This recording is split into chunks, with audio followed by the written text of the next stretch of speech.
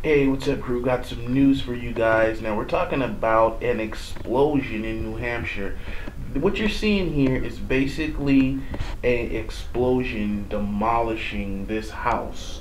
And this happened today. And the crazy part about it is that shots were heard before this house exploded. And if you missed it, check this out.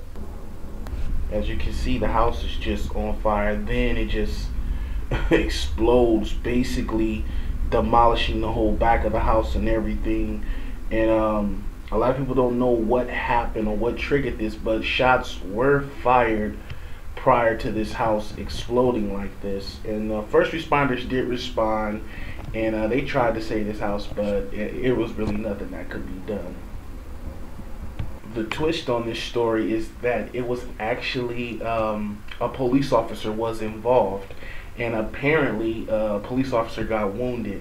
Now, no word on his status or not. Somebody did go to the hospital, but it wasn't the police officer, so maybe it wasn't that serious. But we don't know. But as more become available, I will let you guys know. And I want to know what you guys think about it. So make sure you guys hit me in the comment box. Make sure to share this video across your social networks, Google Plus, Facebook, and Twitter, to get the word out.